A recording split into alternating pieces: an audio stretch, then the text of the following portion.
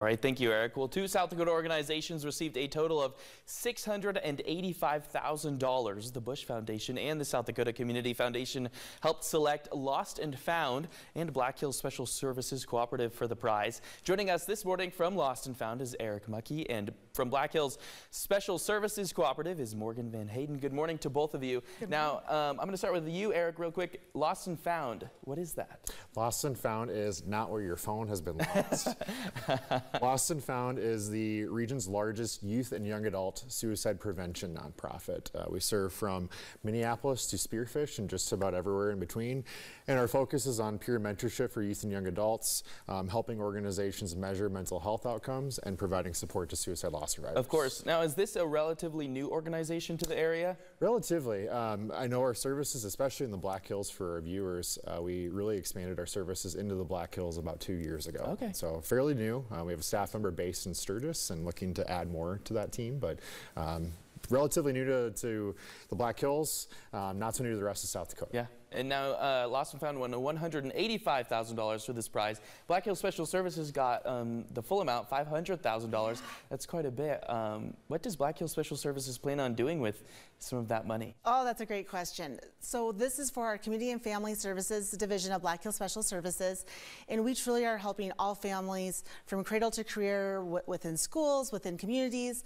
We're just excited to work with all communities across the state in a variety of different ways, and it's very exciting when you have these hopes and dreams and you are seeing the impact and you're making those differences.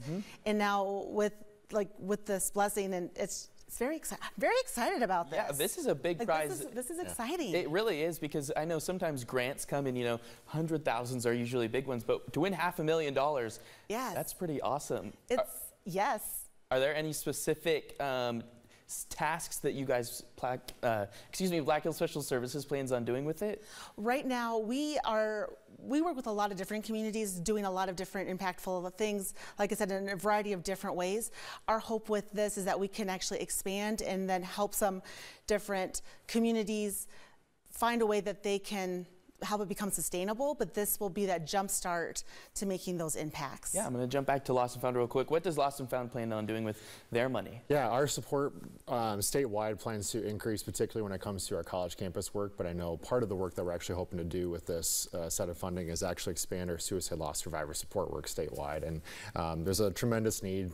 Suicide is now the leading cause of death for South Dakotans under the age of 29, and so finding ways to make sure that resources are available to community, especially those that are in crisis, is really what we plan to do with those funds. Awesome. Well, thanks for joining us, both of you this morning. Quite a big amount of money won for both of you through the Bush Foundation and the Bush Prize. All right, we'll see you right after the break. Thank you.